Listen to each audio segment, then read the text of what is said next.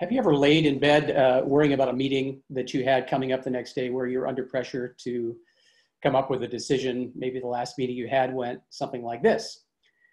One or two of the people dominated the conversation while the others remained mostly silent. There was a lack of creative engagement in general. You seemed to be revisiting topics you thought you'd resolved previously. Maybe out of time, you tried to summarize the key points, a list of things you thought had been agreed to, and then you asked, do I have this right? And at that point, a few people nodded their heads and the rest were silent. But what else are you gonna do? You move forward because you're out of time.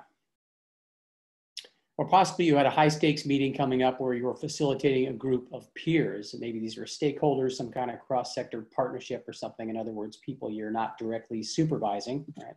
And you knew in advance there were going to be some people in the room that had strong and at times divergent opinions.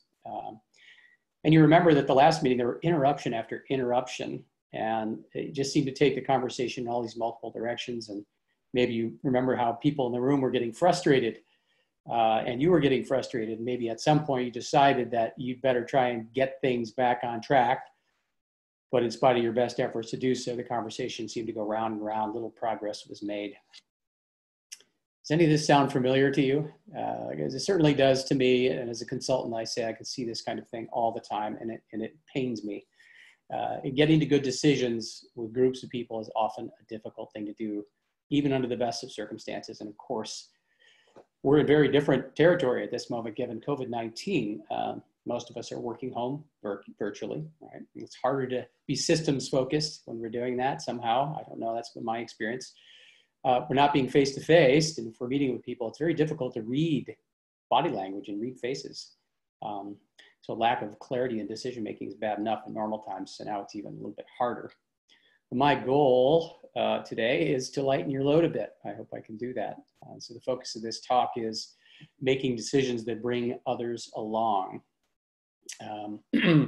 And some of what I've covered, or covering today, I covered in my previous talk, turning tensions and conflict into growth and creative engagement. And I'll be going over some of that again at a less deep level. And it's not critical that you caught that talk to make sense of this one, but you still might find it useful to go back and listen to it later. So I'm going to send you a link in this recording when we're through.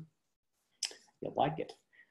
And much, but not all, the content of this talk is drawn from the work of physicist and Jungian analyst Arnold Mindell, and from the body of work of the Lewis method of deep democracy.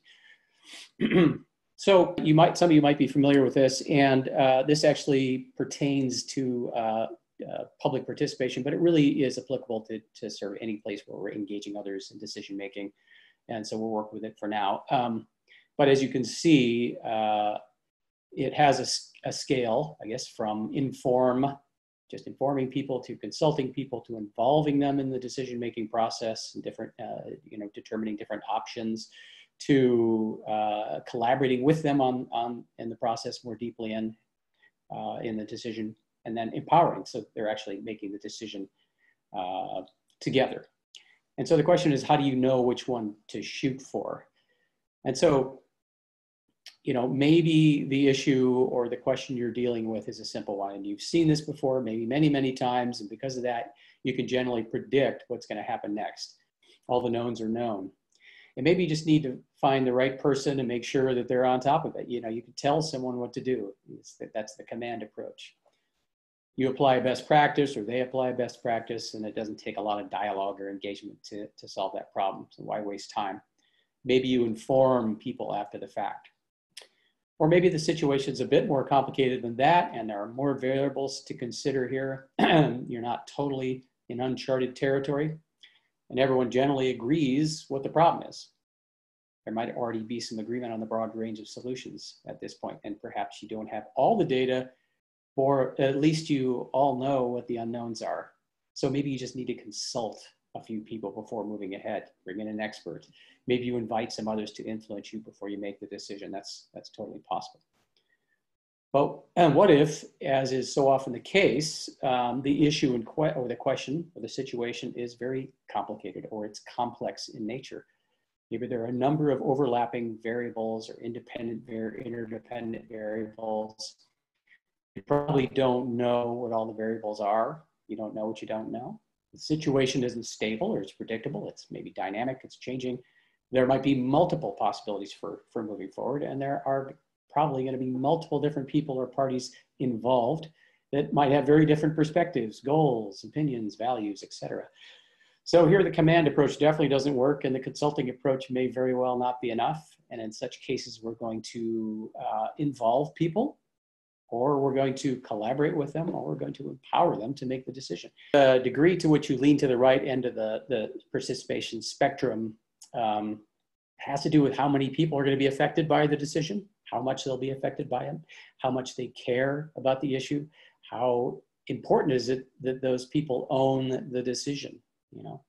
And I'm making a distinction here between ownership, an important distinction, and buy-in. They're not the same. Dictionary definitions usually have to do with agreeing to or accepting what others suggest. Of course, there's a place for buy-in, but whenever a situation or challenge isn't reasonably straightforward, or when outcomes matter to others a great deal, or when others have different views from ours, and we need their support to do what needs to be done, then I'm always going to be moving toward collaborate or empower, okay? Now, intellectually, because you've listened to what I said so far, and about the need to at very least involve people, or better yet, collaborate or possibly empower people in the decision-making process, you nonetheless hesitate. You're in the moment, and you might fall back on old patterns. You might find some old instincts are going to take over.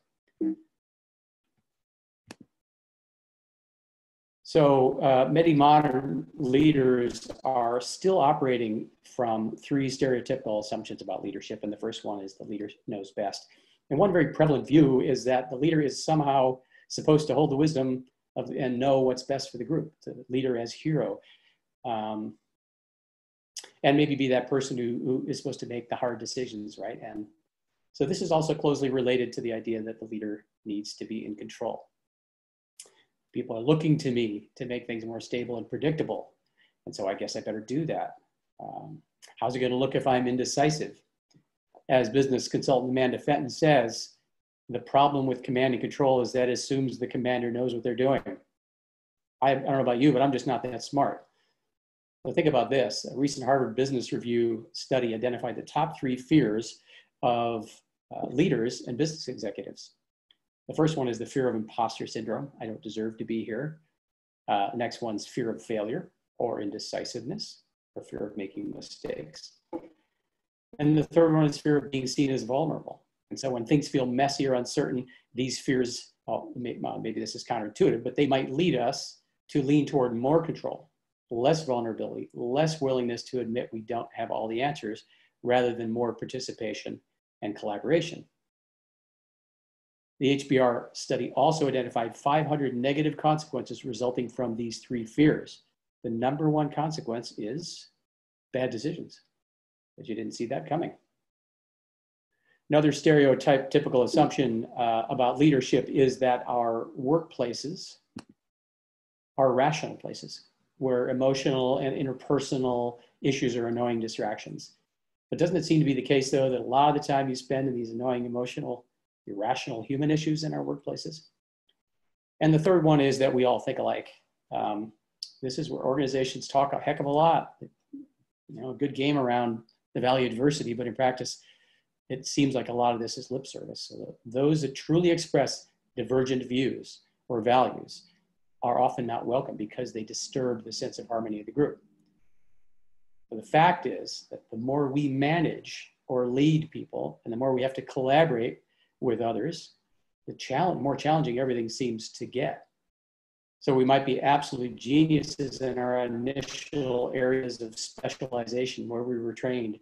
Sales, might be engineering or programming or fundraising or outreach, whatever it is. But now you're working in relationship with people, more in relationship with your peers, your stakeholders, your clients, and in more complex ways than you ever likely did before. And people aren't always rational, and they don't often think alike. So let's take this understanding to a deeper level. And for those of you that did attend or that watched the recording of my previous talk, some of this is going to be familiar. They'll all be going over it in a less thorough manner now. But to understand it fully, I encourage you to go back to listen to that talk. So most people understand, they're familiar with the metaphor of the iceberg for describing individual psychology. The idea here is that as individuals, we have aspects of our consciousness or experience that we're aware of and aspects that we're unaware of, that we're unconscious of. And what happens above the waterline tends to be more rational, and what happens below the waterline tends to be more irrational or more emotional. So when we stay in our heads and we don't let other information in, when we're not being curious or inquiring, and when we keep our waterline very high, we're not likely to grow or develop much, are we? In the same way, it's the same between people and in groups. There are things that we're collectively aware of because we were there in the group, we're collectively conscious of them, when we're present during the conversation, the exchange of ideas and information, and there are things that we're collectively unaware of. So when important information isn't shared with the group, and importantly, when people are quiet, their thoughts and their good ideas, their wisdom, stays in their heads, right? It hides away from the unconsciousness of the group, and we miss the potential or the optimal functioning of the group. Maybe what's below the waterline is the minority view. But then again, it's also quite possible, we don't know unless we ask. It could be the majority view. In other words, most people present feel this way. But you as the manager or the facilitator don't know, and that's not good. And here's another reason that keeping the waterline high is a problem. It turns out that there is actually a lot that's happening below the waterline in the unconscious of the group. And again, what's below the waterline in a group tends to be less rational and more emotional. And this affects the group, but quite often people won't be aware of it, or they want to not be aware of it. So when we have an opinion, when we believe that we have something to say or add to the exchange, especially if we're likely to be impacted by the decision, and when we aren't invited to share that, when we don't feel like we've been heard, or when we're asked for our opinion or our ideas, and then we find out later that those were not considered or they were discounted, we just don't feel good. We feel frustrated, resentful, might feel angry. And we might not say anything directly. We might very well just go along because for all kinds of reasons we might not feel safe to do otherwise. There might be consequences. We might have reasons to believe that there's going to be some form of reprisal later, and it might be career limiting to contradict or argue with the boss, the leader. But just because we don't say anything, just because we choose to hold it, it doesn't actually magically go away. In fact, it's still there in the unconscious of the individuals and in the group itself. And over time, depending on how much we feel unheard or discounted, depending on how much our views, our ideas, our opinions matter to us, and depending on how long this goes on, things are going to build up. Eventually, one way or another, things will start to bubble to the surface. And we can understand this better through some examples along a continuum of what we call the resistance line. Again, to understand this better, you can watch my previous webinar. I promise this is the last time I will say that. Resistance behaviors are any behavior that go against the status quo or the decision. Initially, they're smaller and covert, but over time, they become larger and more overt or disruptive. This starts with sarcastic jokes, which unlike normal jokes, they have a little edge to them or a barb to them. Typically happens when people feel uncomfortable directly or openly expressing their true feelings or the issues that they're thinking about. Next, we have excuses, which are normal and often legitimate. If you're paying attention, oh, sorry, forgot this cute little bubble here. Sorry, I'm late. I got caught up enjoying my last few minutes of not being here. Next, we have excuses, which are normal, legitimate, but if you're paying attention, though, you'll notice you can often see a repeating pattern here that excuses keep coming. If you do see this happening 3 or 4 times, it's quite possible that it's no longer a conscious behavior, that it's not rational. There's some emotional underlying issue that needs to be addressed. Now, the next one is gossip. People share their true feelings, their reactions to the decisions outside the meeting, maybe at the coffee machine. They might have a damaging effect on the group's morale, but it's also a problem when the grapevine or these back channels become more of a robust communication than the actual formal in-person meeting. Lobbying is also a form of gossip. It's about influencing decisions by trying to get your way before the meeting. And then we have poor communication. This can be everything from not speaking at all, simply not participating or showing up, not speaking directly to others, using questions that infer or imply guilt, many, many forms of poor communication. And at some point, things can escalate to where people just simply stop talking to each other. Entire work teams, they'll work in silos, they'll work in parallel. We've heard the term parallel play. They might use email or texting instead of direct communication. That often doesn't work well. Or they might communicate through a proxy, and we get to total communication breakdown. And the longer this kind of behavior goes on unattended to, the more inefficient, the more ineffective, the more unproductive the organization or the group becomes. And it's problematic, it's frustrating, it's expensive. The next one is at some point, communication begins to really break down and behaviors are moving from covert to overt.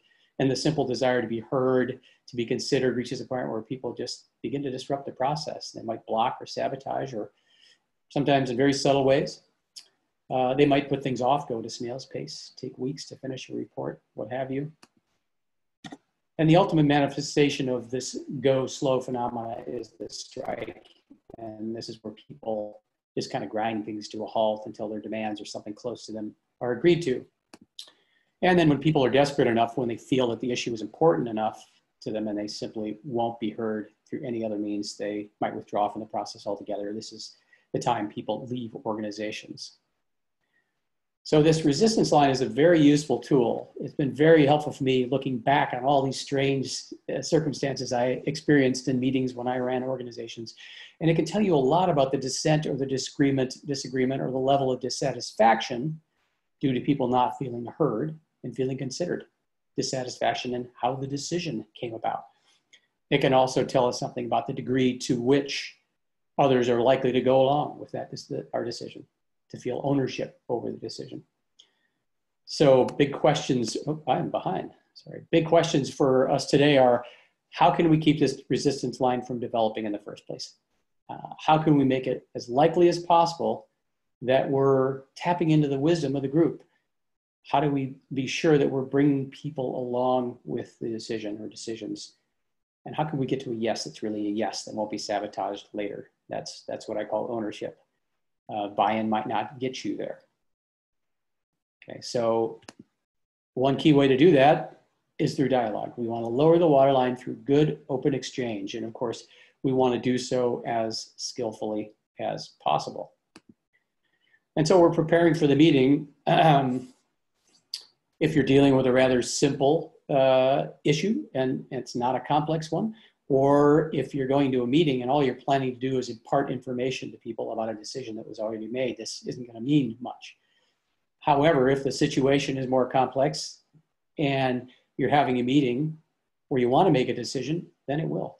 The deep democracy approach is about generating ideas. It's about brainstorming, surfacing different views and perspectives. And so once we're clear about what we're doing, then we ask ourselves, is the purpose of the meeting clear? Is it clear to everyone present? And is there agreement about this purpose? Every meeting should matter. So let's not get off to on bad footing by having a room full of people that don't know why they're there in the first place, or don't agree that they're meeting on the right topic. But if you get that right, if you get through that first stage and the purpose is reasonably clear, people agree that we're talking about the right things, does that include making a decision? Maybe we're just brainstorming today and that's okay. But if we're planning on making decisions today, is it clear to everyone who will be making the ultimate decision? And so here we're just making sure that the line of authority or the line of decision-making is clear to everyone. So often when you're in a position of authority, you'll decide which method of decision-making you'll use. And of course you have different options. You just let people know. You're going to be making a decision on your own, you, the leader or the manager, but with input from everyone, or you're going to be making a recommendation with their input to another body, perhaps a supervisor or a board or a committee or what have you, or the group is going to be making the decision together. The key is to let them know what to expect up front and never leave it ambiguous. I see this all the time. In my experience, people generally are fine not being the ultimate decision maker. just as long as they understand how the decision is going to be made, even if it's merely to help generate ideas, and just as long as they know their ideas were genuinely heard and considered.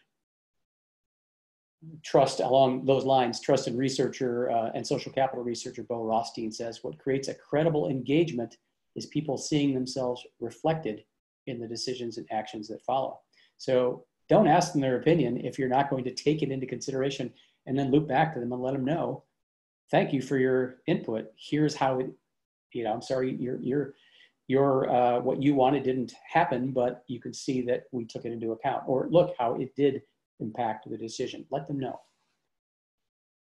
On the other hand, when there's no clear line of authority, in this case, maybe it's with peers or stakeholders, you're most likely going to be jointly deciding how to decide. And that'll help you avoid turf issues later, right? Power issues that might come up later. Pause to acknowledge that everything I just shared applies the same with online meetings as face-to-face meetings. Okay, so far. So running or, get my cursor back on there, facilitating the meeting, we're in the meeting now. There are 5 steps in the deep democracy decision-making model. 4 of them are above the waterline. We tend to be more in the business-like rational space. And 1 is below the waterline. Now, in deep democracy's approach, running or facilitating a meeting that brings others along requires that we as the leader or the facilitator have certain, what we call facilitator meta skills. This kind of is like an umbrella over all the steps. And this has to do with the attitude you bring to your tool, the tools you use, whatever tools you use. So for an example, a surgeon and a butcher both use a knife. But if you're going into a delicate surgery, you want the person to have the right attitude toward that use of that knife. And the first one is compassion. Understanding how we all go on the resistance line and why can help us with that. And the other, and perhaps more important one, is neutrality. This gets us back to the issue of rank. As a leader or a facilitator, you have an agenda, right? You're coming to the meeting with a defined meeting agenda, which you are in some sense driving. And you also have a viewpoint of your own because you're human, and it's a viewpoint of some kind. And so therefore, in another sense, you have another agenda. And because of this, you're not neutral.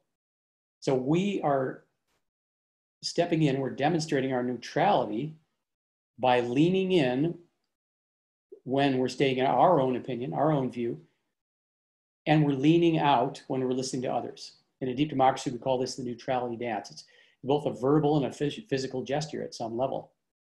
So we're being certain to in no way be physically threatening to others in the room, but I would lean in some way when it's my turn to share my view. And I'd suddenly lean out when I'm inviting other people's views. I'm trying to use verbal cues and maybe physical cues. It's up to you to signal to people what's going on so they understand what's expected of them and what you're doing. It's not ambiguous. Now, doing this online is going to be harder, right? If possible, I'm going to, sort of any online meeting is going to be harder when the idea is to have everybody engaged and bring everybody along. And so for me, if possible, I'm going to encourage you to never hold a meeting that matters online without the use of video. Now, of course, not everybody has access. You're not going to be able to do it every time, but in both cases, the same applies to hosting any good meeting virtually. You need to slow down. You need to lower your expectations as to how much you're going to get done in a given amount of time. That said, even though it takes time, always start a meeting with at least a short check-in where you hear from everybody in the room, get their voice in the room. It could be as simple as, how are you arriving to our meeting today, this morning, or what's left over from the last meeting? And what you learn from this second question can help you build your agenda or refine your agenda, make sure you got things right. But it will also help you to create psychological safety, which, I won't spend too much time on this, but there's a great Google study that talks about this and the importance of it. And if you're listening in, if you're tuned in to what people are saying in the check-in, it'll also give you an indication of some of the energy that's in the group. And that might tell you something that it will be important for your meeting. It could impact the process of getting to the decision. And if you're starting with a new group, maybe you're launching a new major effort or initiative and maybe you're struggling together as a group, you might want to spend some time developing your group agreements. Make sure they're not just, words on a page. They should be meaningful. People need to own those as well. And you might want to revisit those from time to time. How are you doing? How are we doing on our agreements? What needs to change? Hold each other accountable. And as a leader, finally, you are going to have to model good communication even better than you normally do. So face-to-face or virtual, to do the neutrality dance skillfully, we need to be aware of our rank. Sorry, I'm really off with my slides. I apologize for that. Leaning in when it's my turn to share my opinion, subtly leaning out when inviting others. So being aware of our rank is interesting. There are different roles we might play in a meeting. We might be the leader, the manager. We might just be facilitating a meeting among peers, or maybe we're a hired facilitator. We need to be aware of that. So if our rank is as a leader, your positional authority, if that's clear, you are the person that's leading, you will tend to go first because people expect that from you. And it's case by case. You decide based on your circumstances and how much trust is on your team, but that's often what happens. If on the other hand, you're leading or facilitating a meeting with colleagues or with higher level leaders present, it might be best for you to state your opinion second or not first. Probably better to hold back and hear other people's views first. And if it's clients or customers you're in a meeting with, let them speak first, right? Start by finding out what they need, okay? So now you're in the meeting and maybe it goes something like this. So we're now into step one of the deep democracy 5-step decision-making model. And this one's called gain all the views. You're in the meeting and you state, we're here to discuss X. The question of whether or not we should restructure the 2 divisions or possibly create 1 division, or we're here to discuss what we're going to do now that we heard we're not going to receive the additional funding we were expecting, right? What are we going to do? If I'm the manager or the leader, I might lean in with or start with my idea, my opinion. My feeling is that we should be doing X. Now I'm going to lean out and invite ideas and opinions of others. I want to get your thoughts and ideas before I make my recommendation to the executive committee or whatever. What are your views? Something like that. Okay. Now, step 2 is a little different. Okay. Here we're trying to make it safe for people to say what we call the no. This is the alternative, or maybe it's the contrary view.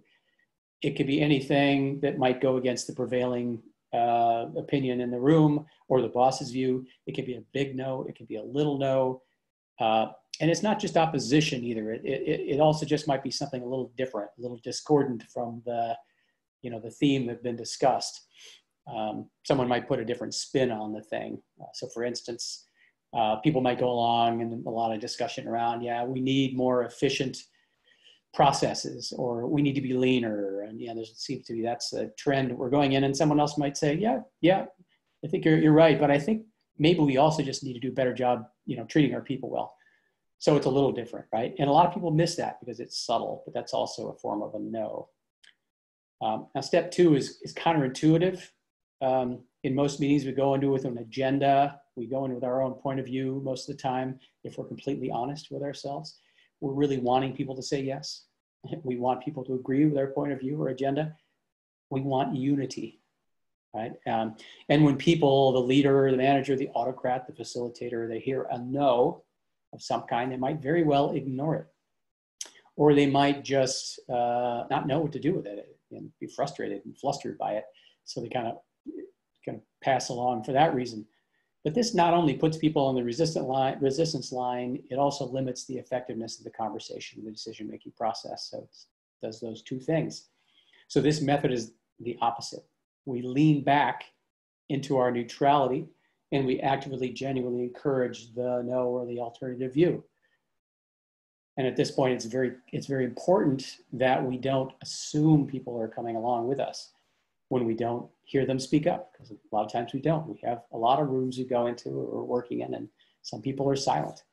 And they may nod their heads or they may say nothing, and we assume tacit agreement, and this is not good.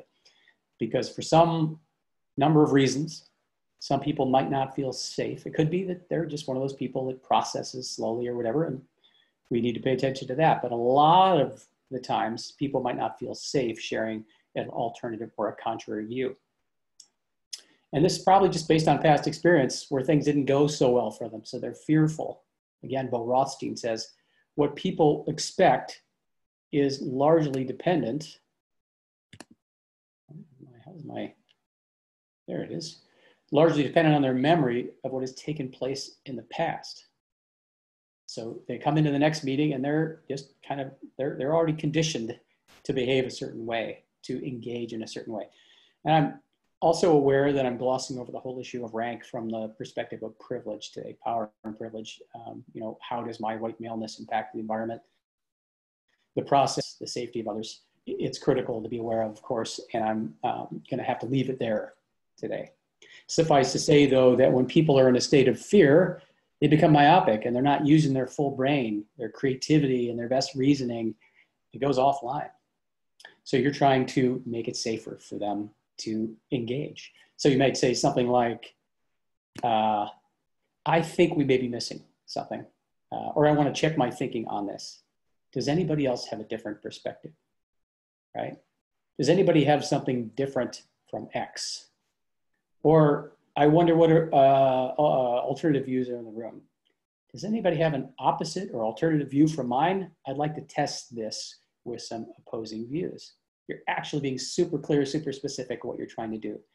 Of course, it may take a while to build trust, but when people see you play this neutrality dance well and they understand how you're using language, it's going to make a difference and it'll change the dynamics. Here's a good one from author Peter Block. What doubts or reservations do you have? So in addition to tracking the agenda, which we're doing as facilitators, we're also now tuning in our listening in a different way. We're tuning in for that no. Right? We're going to try different things. We're going to give it some time. And if you don't hear alternative views, you know they're there in the group. You could try and create more safety by saying something like this. We tried this before at my previous employer, and we ran into this problem. What doubts or reservations do you have? Of course, this only works if you could do so congruently. You know, you're sharing some reason why you doubt it.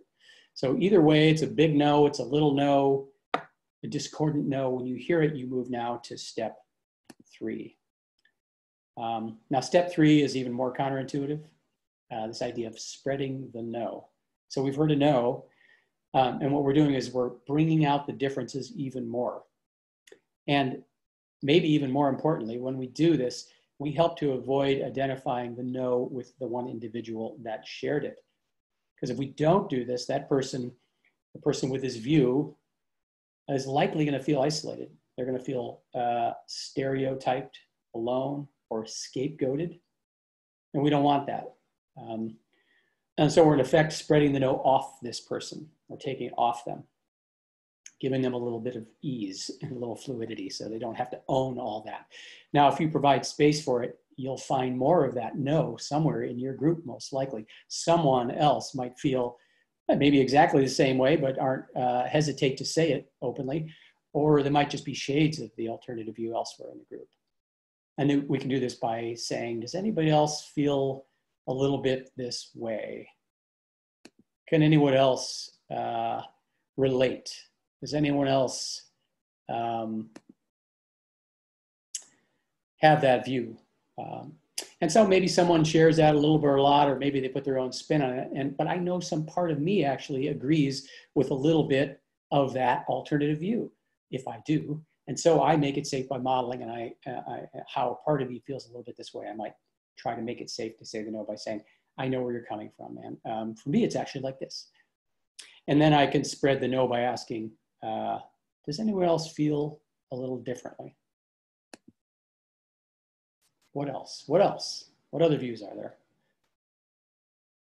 Now, sometimes in the course of the discussion, you'll notice the conversation is what we call cycling, which is to say that it's going in circles. We seem to be going in circles around this topic. And remember what I said about excuses. When something repeats itself 3 or more times, if it continues to continue, This could well be a signal of some underlying issues that need to be addressed. That maybe they're more emotional in nature, they're below the waterline, but not as rational. And cycling also refers to the psychological or physical issues, symptoms that if you're paying attention to, you might see in a group. And that could be boredom, frustration. People are off doing side conversations or playing with their phones. Could be irritation, low energy, yawning, other sore backs, headache. Maybe you have a headache. And maybe this just means you all need to take a break, but it could be also that there is something else that's not being discussed, that's staying below the waterline. And you need to stay in the conversation a little bit longer. You need to go fishing for it. And so if you rush to solutions or a decision here, you could well be missing something that could later come back and bite you. The fish will get bigger. Or you might notice a polarity emerges. There's some tension between two ideas. Maybe it's two clear options with no obvious sense of majority. We could do this versus no, we should be doing this. If so, then we're not ready for the decision, right? Again, we may need to just stay in the conversation a little bit longer and ask different questions, or we need to just summarize and come back to the discussion another day or something like that. So this is where the step 5 in the deep democracy decision-making process would come in. It's called the debate, and unfortunately, we don't have time for it today. If, however, there's no cycling is occurring, no polarities emerging, we're on to step 4, taking the vote. Now, depending on your rank, you might restate the topic and the options that have emerged and say something like, hey, it looks like the decision needs to be this, or the decision I've come to is this. Who agrees with me? Can I see a show of hands? And this might make some people uncomfortable, but the reason we're asking for a show of hands is because we want to be sure people don't sit back and then we assume that silence equals approval or acquiescence or something like that. They have to skin in the game. So one vote per person. Put the hand up, no thumbs up, sideways down, just hands up or hands down. One important thing we're doing here is we're actually separating dialogue from decision making. They're not really the same. We want to be crisp and clear to ensure that folks won't get confused, so they're less likely to go on the resistance line. So we've stated the decision or the decisions or the next steps, and then you invite the hand vote. If there's not a clear majority, let's say 70%, okay, then you invite people to lobby for their opinions and you vote again. Okay, and before you vote again, you go around to each person who lost the vote and you say this or something like it. I'm sorry it didn't go the way you wanted, or I'm sorry you lost the vote. We're going with X, but we want you to stay with us. Critical point. We want you to stay with us. What would it take for you to come along with the decision? What adjustments can we make so it would work better for you? Something like that. So here we're trying to bring the wisdom from the majority or the minority back to, we want to bring the wisdom from the minority back to the decision, and then we want to vote again because there may be some important wisdom there. What we often typically do is like, okay, you lose, so we're leaving you behind. That's kind of what happens in our majority democracy. Winner takes all. The rest of you are supposed to just be quiet and adult and go along, but we tend to not do that. So we want to bring them along as best we can. We might not be able to bring everything they want from their view into the decision, but we at least try our best. So we're trying to bring them along so they don't just sabotage the decision later on. Now, if you go through this process 3 times and you still don't have a clear majority, something's probably happening below the waterline that needs attending to. Something's cycling there. Perhaps there's a polarity that hasn't emerged. Maybe it's the classic elephant in the room. Either way, you're probably not ready to move toward the solution or decision. This is the whole classic. We've got to go slow in order to go fast later. We want wise action. We don't want just random action. And finally, next to each decision, there needs to be clear accountability, right?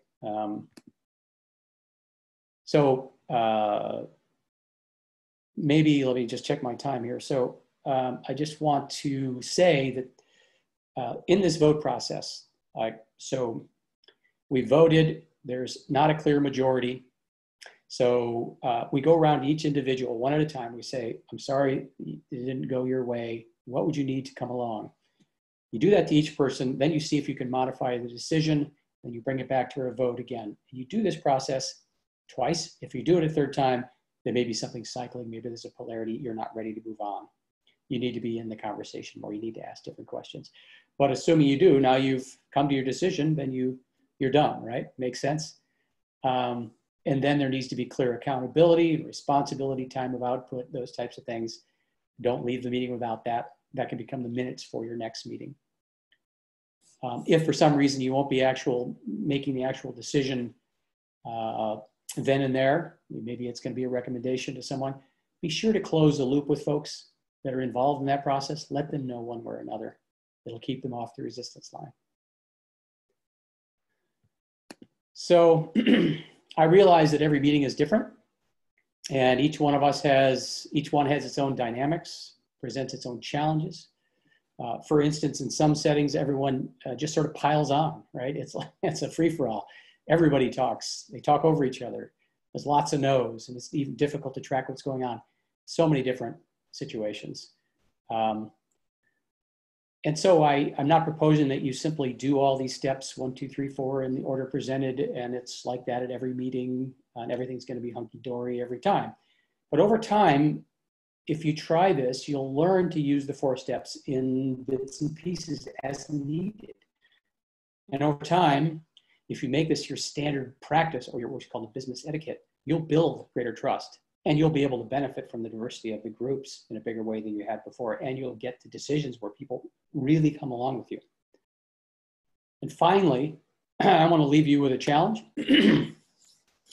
I think you probably agree that there's never been a more important time to lean into the polarities that are out there and the tensions in our organizations, in our world.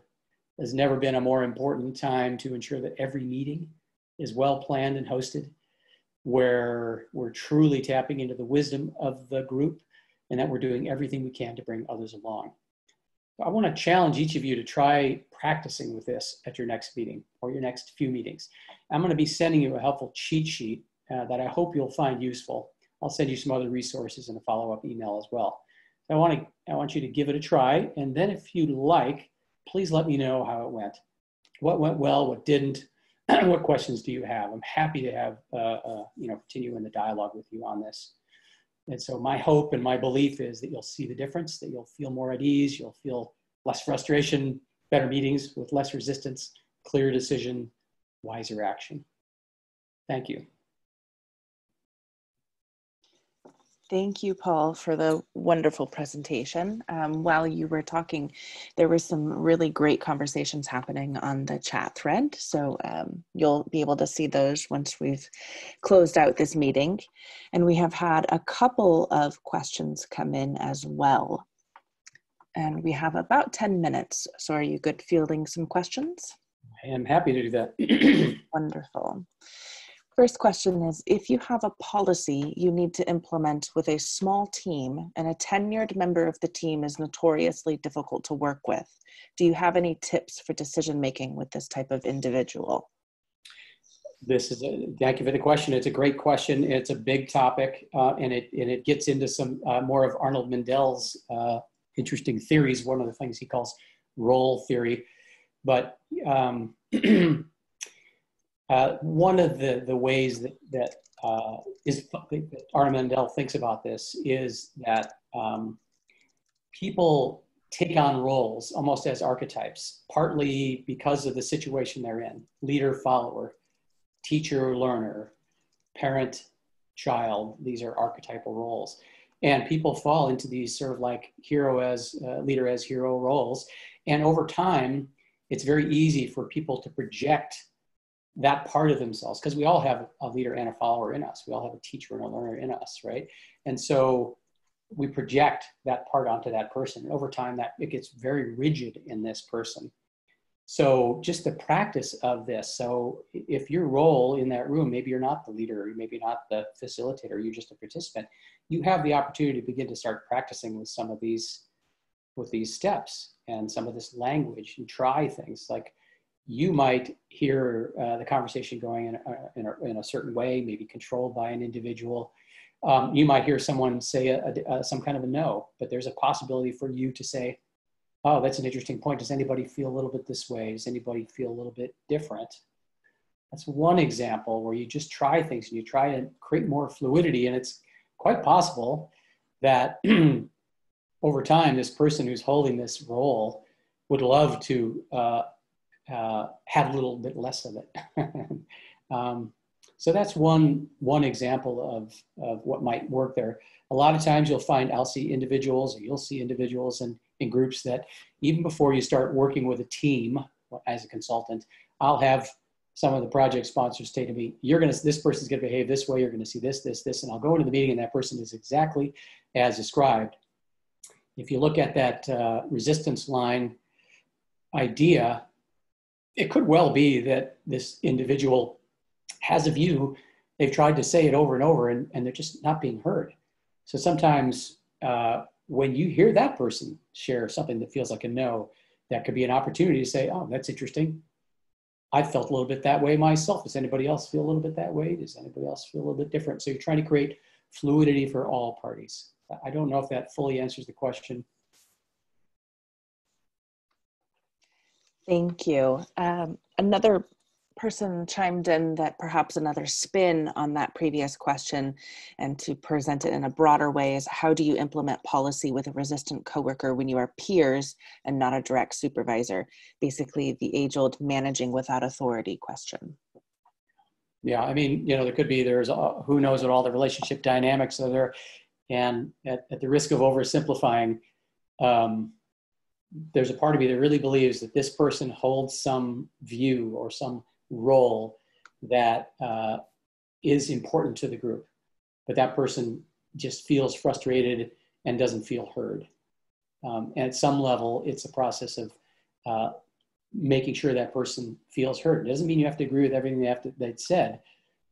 But I've seen this in so many cases where when one person feels like they've been saying the same thing over and over, they have this certain kind of resistance behavior, they're blocking a process or slowing it down in some way. When they feel heard, it's almost like the air of the balloon just kind of, the tension goes out a little bit.